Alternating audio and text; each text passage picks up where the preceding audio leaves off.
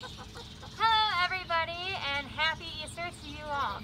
Since it is Easter and spring is finally here, even though it doesn't really look like it today, we thought it would be the perfect time to talk about chickens.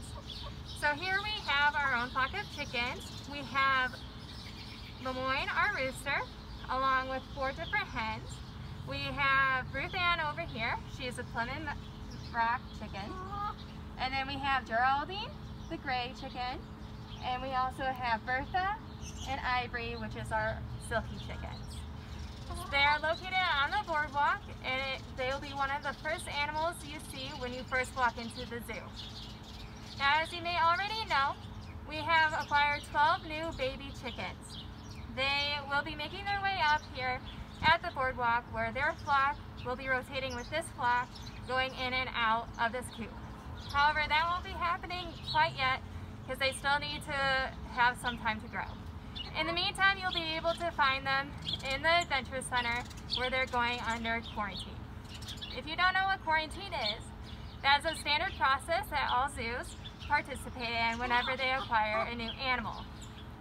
Basically what they do is that they take that animal, isolate them from the rest of the animals that are currently at the zoo, and the reason they do this is to ensure that no diseases or illnesses will pass between the current animals at the zoo and the new ones.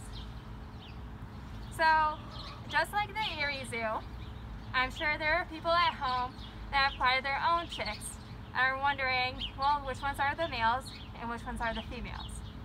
So one of the great things about chickens is that they are considered a sexually dimorphic species. And what that basically means is that by looking at the species, you'd be able to tell the difference between the males and the females just by simply looking at them. So they don't tend to acquire these features until they are roughly between 6 to 8 weeks of age. Now when this happens, one of the features you can look at by looking at Lemoyne right here is his head features. So here he has what you see, the red skin on top is his comb, and he also has his wattle that is right below the beak. Now both males and females have this quality, but the male's comb and wattle tends to be a lot bigger than the females. Also, if you look at his neck feathers, you'll notice that they are a little bit longer, thinner, and pointier.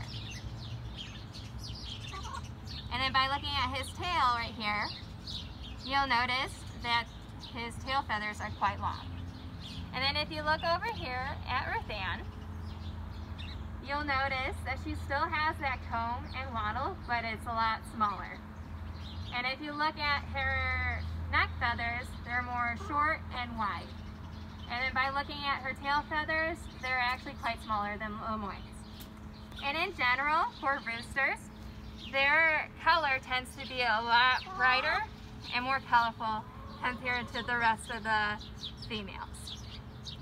So when you're coming by Erie Zoo, make sure to check out the chickens, and especially the baby chicks, to see if you can start to notice the difference between the males and females as they age. In the meantime, I hope you guys have a great holiday, and thank you so much for joining us here at the Erie Zoo.